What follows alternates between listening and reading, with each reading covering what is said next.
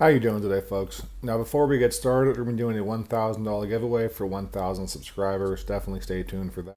This is going to be the video review of the Sean O'Connell Knives LBXL, which is this big, beautiful, unfortunately flawed beast. So first off, let's speak about this beautiful blade. We have over 4 inches of beautiful nitro V steel, cut out and grinded in such a way to be an absolute flex. Look at all these crazy different lines and different grinds and everything else. It makes for a really interesting aesthetic piece. That attention to detail and overall aesthetic choices does carry over into the knife as a whole. You have these very interesting bronze titanium pivot collars on both sides, which then tapers into a bronze titanium clip, which blends into this beautiful patina copper backspacer. Wonderfully contoured actual handles. All the cutouts and everything are very smooth, no problems. Beautiful orange peel texture and an overall look that to me just personally speaks to me. Now, as far as overall ergonomics, all of that attention to detail really does pay its dividends because this is a very comfortable knife in hand. Now, this is a big knife. I have 2XL hands, so if you have smaller hands, it might not be quite for you. But for me personally, it fits really, really well. That's mainly due to all of these crazy lines. Now, the person who made this knife, they very clearly cared about ergonomics and how it actually felt in hand. And as such, there's zero hot spots with this knife. There's zero problems. Even though this backspacer is raised quite a bit, it also manages to blend seamlessly into your overall hand. And as far as ergonomics go, this knife is a genuine and truly home run. I have zero complaints, which is a pretty uncommon thing. At the end of the day, this is a knife and it's designed to cut. And it cuts very, very nice. There is no resistances at all cutting through paper.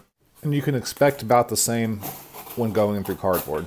As you can see, very clean cutter. So at the start of the video, I mentioned this knife is flawed. And I'm gonna go ahead and get into exactly why I feel that to be the case. Firstly, a nitpick. If you like deep carry clips, this is definitely not the one for you. It sticks out quite a bit, which is normally not too big of a problem for me personally. However, the way this backspacer is molded, this is going to constantly poke you in the side, poke you in your hand. Whenever you might reach around or grab something, this little thing is going to clip on you, which wouldn't be such a big deal, but this piece right here is actually pretty damn sharp. Now, this is a custom knife. I'm not going to go ahead and chamfer this or anything like that. This is also not my custom knife. This belongs to my friend Scott. So I'm not going to modify anything, but this little piece here, it's just something that should not be as sharp as it is. Like, I can actually cut myself. I got to put quite a bit of force onto it to do so, but I can actually cut myself, and that's really not okay. Secondly, if you notice this very interesting sharpening choil, even though you have this big choil right here, they also went ahead and made another one, and that is because the blade actually pops out of the handle. Now, even with this choil here, you can still cut yourself, and I have several times actually. It's not the easiest thing in the world, but you do have such a wide space here that you can very easily reach your fingers into it, and you can very much touch the edge. Again, he tried to make it a little better by just knocking off this choil piece, but it's just not enough. It needs to be designed a bit better. You need to be a little more careful because this knife can absolutely hurt you. Now, this knife is also one of the worst carries I've ever had. Now, again, I don't so much mind like the not deep carry, but the way this knife is balanced means it sways like a pendulum in your pocket. So every single time you're moving, you're just feeling it do this. It's not a good feeling. Again, whenever you have to reach your hand into your pocket to grab something, you're going to rub against this, which is not chamfered properly, or you're going to rub against this blade and you're going to cut the shit out of yourself. So overall, it's not the best designed knife. Again, ergonomics are great. I love the blade. I love the overall aesthetics of it, but there are pieces to this knife that are just bad, and it gets worse. So this knife suffers from what I call the deadlock. Now, as far as lock stick, that's something you can get over, right? You know, it's a pain in the ass, it's tedious, but it's not a super big deal. This knife will go from locking up just fine to doing this. Now, as you can see, my camera jumped. I almost cut myself, and everything just in general almost falls apart immediately, right? I'm gonna go ahead and let this film keep on rolling just to really demonstrate. It takes so much force to disengage this knife that if you were not completely stable in every way, shape, or form, this might fly out of your hands, this might cut you, might do any number of things. The amount of force it takes to disengage this lock bar is nothing short but of insanity. Now, My buddy Scott told me these knives take a while to break in, right? I've had this knife for about a month so far. I've opened and closed it literally thousands of times on the couch. I've also used it a decent amount, and it's not getting better. It's not as bad as it was, to be very clear, but it is still bad enough that it is the worst case of locks I've ever seen in my entire life. And there's a video, if you want to go through my channel, where I'm talking about opening and closing this knife, and my thumbs are literally black. Both thumbs, because you got to switch hands, because eventually it gets to the point where it doesn't even cooperate anymore. Now, on top of that, this knife is heavy. And if you see this weight right now, it is really, really heavy.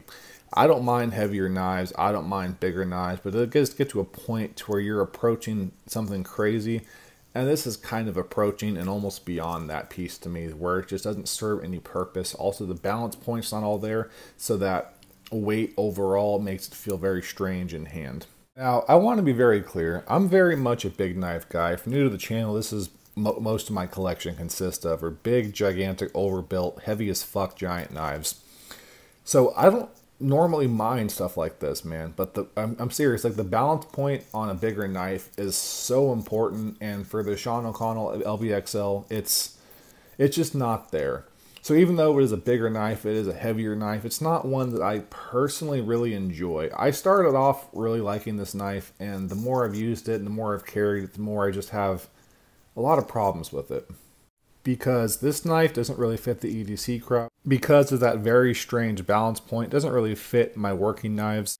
It's also not overall strange enough, in my personal opinion, to fit kind of a collector status. Because in my opinion, it tries to kind of straddle both grounds. It wants to have these hyper grinds and everything else.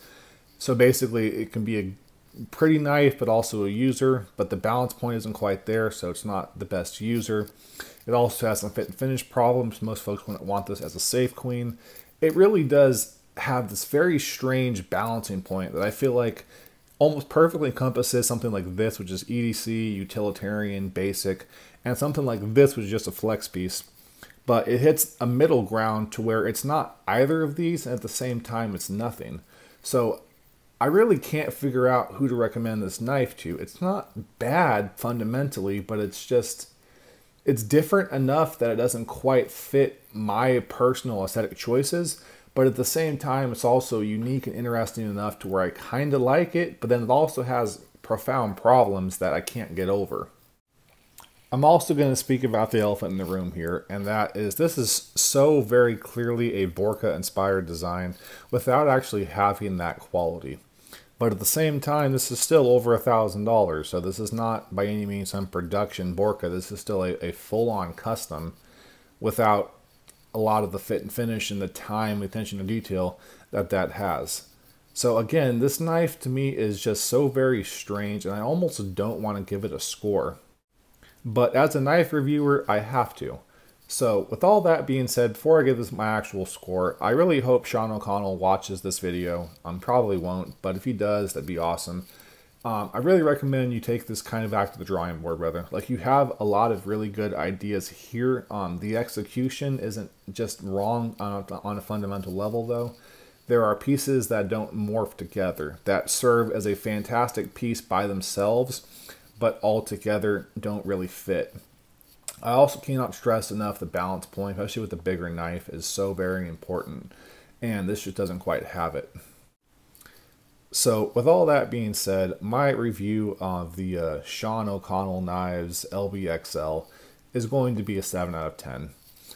It's a knife that I really, really liked at first, but the more I used and carried it, the more problems kept on popping up, not to mention the absolutely horrible lock stick.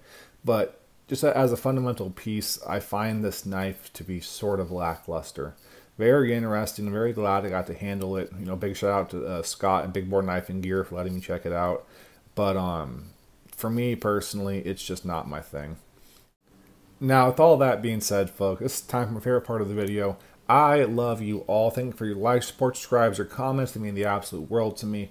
I love you all, every single one of you. You guys make my absolute day, my week, my morning, my noon, my night, everything fantastic. I appreciate you all from the bottom of my heart.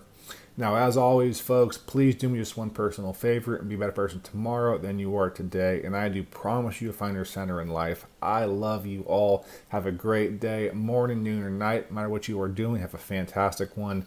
Be blessed, take care, be safe, and bye.